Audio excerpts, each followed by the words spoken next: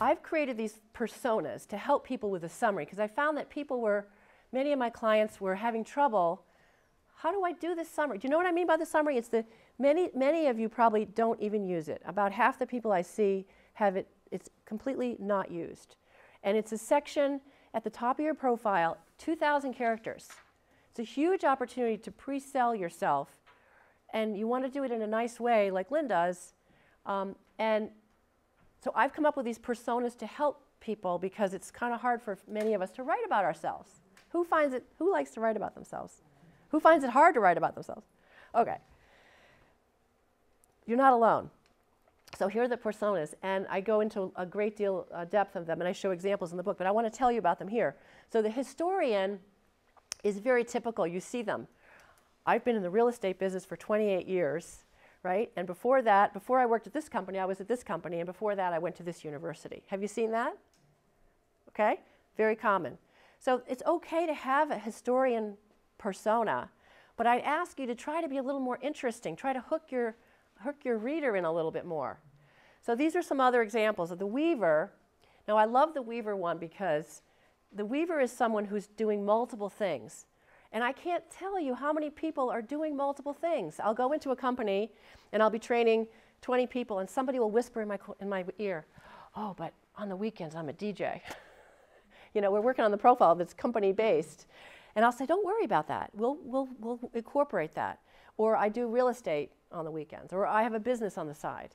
And some of you probably are doing multiple things, right? Anyone in this room doing multiple things? Okay, wow, lots of, it's the economy we're in now. It didn't used to be that way. You used to work at a company or you did your thing. Nowadays, I don't know, at least a third of you are doing two things. So the weaver is when someone comes to your page and they can kind of make sense of what you're all about. Because if you're doing two things right now or three things, and someone just comes to your page and you don't have a summary, they don't know what you're about. Well, is she a real estate agent, or does she have her own company, or they don't get it.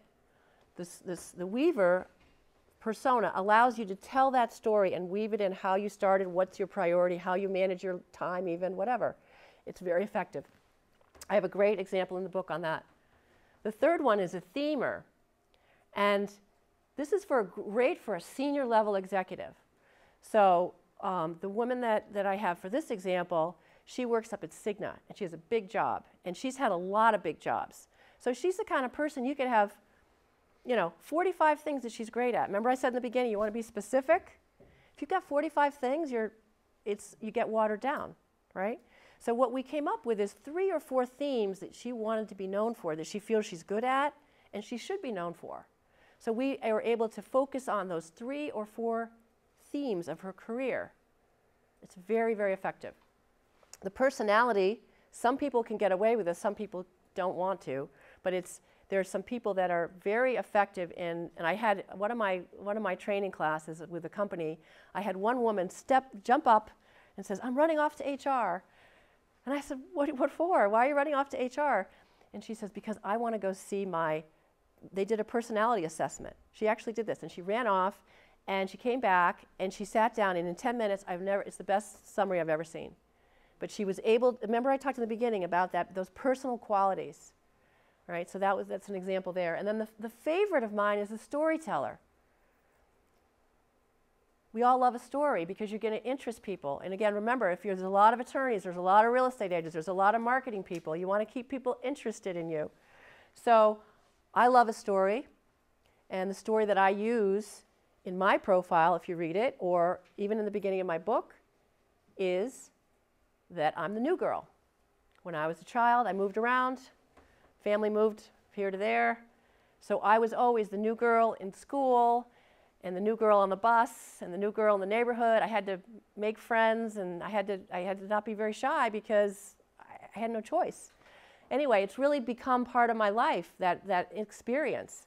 So that's the kind of little opener I use. And some of the other folks I talk about, George, who works as a civil engineer in Stanford with a very good company, he opens up his summary, I'm the son of a carpenter. And he tells his story about being the son of a carpenter and then how he now is a civil engineer. He's one of the owners of the company. Neil is a young professional, successful guy, works at a big company, and he studied in China during college, after college, and he worked there.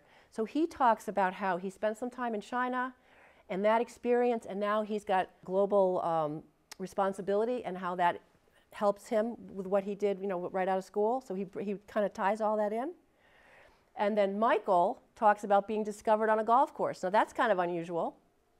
And Valerie is a banker who, I'm talking a very big job in a bank that you've all heard of, that has a very large area.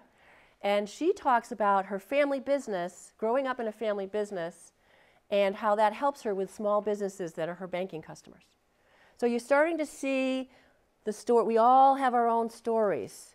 And so instead of just being, I'm 28 years as an attorney, or I'm 18 years as a real estate agent, you can just make it a little more impactful and a little more compelling.